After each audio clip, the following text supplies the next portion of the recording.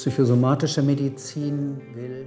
Psychosomatic medicine aims to recognize, understand and treat the relationship between the mental health and the physical conditions of patients. And here, at Germany's oldest university hospital for psychosomatic medicine, we have been doing this since 1950, embedded within a large university hospital. In einem großen Universitätsklinikum. Heidelberg Psychosomatic Medicine is to a degree a role model for German psychosomatic medicine as a whole. Expertise in psychosocial medicine within psychotherapy on the one hand, and integration in psychosomatic medicine on the other hand. And there are many people who wondered, is this a special way we don't actually need? But the last few years in particular have shown that this special profile is very important for the numerous people who, in their treatment, would fall through the gaps between somatic medicine on the one hand and purely psychological medicine on the other.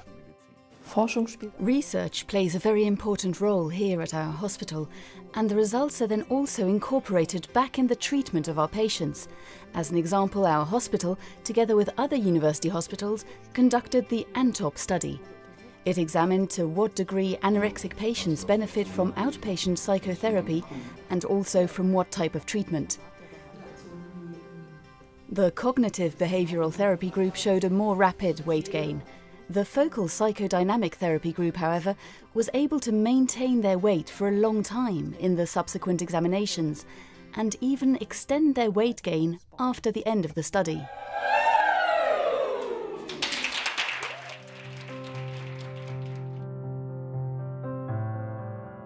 Our hospital is one of only a few in Germany which are integrated in a centre for psychosocial medicine, but also in a university hospital for internal medicine like this one.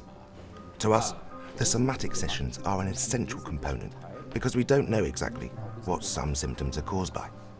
Tiredness may have a physical cause, or it could have a psychological cause.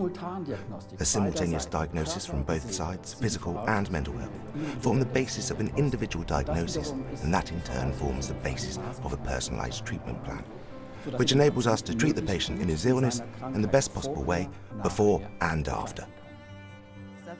The German National Centre for Tumour Diseases in Heidelberg combines cutting-edge top-class medicine, patient care with innovative cancer research under one roof. The aim is to transfer the latest research findings into patient care as quickly as possible. The psycho-oncological care forms a central and integral part of the oncological care because, in spite of longer survival times, in spite of improved treatment options, the patients are often confronted with numerous burdens, lots of worries and fears.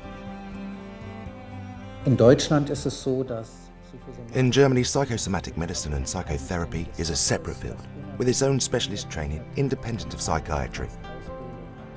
Looking into the future, we are particularly committed to teaching and training the next generation of doctors.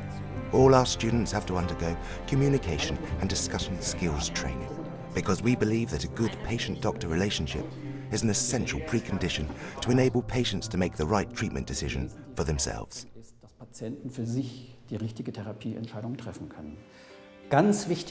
We want better treatment to get through to the patient, and in order to do that, we are redeveloping and evaluating our treatment methods and showing that they are really effective. In der Grundlagenforschung wollen wir die Zusammenhänge zwischen Lebensgeschichte. In fundamental research, we want to see how, for example, life events like stress and trauma interrelate down to the molecular level and the cell level with findings, which we want to depict in a biopsychosocial continuum. Darüber hinaus ist die moderne Medizin eine Hightech-Medizin, die zunehmend komplexer wird.